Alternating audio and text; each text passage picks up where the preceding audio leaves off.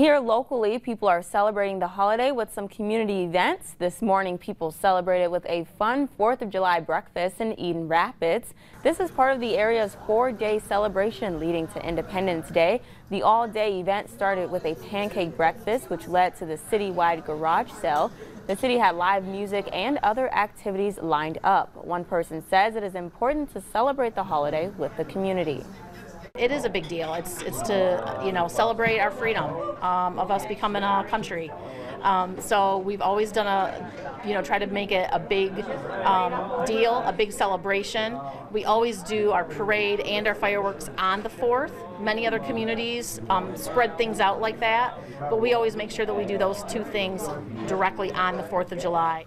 The festivities are over for tonight, but they'll have more starting tomorrow at 9 a.m. and through July 4th.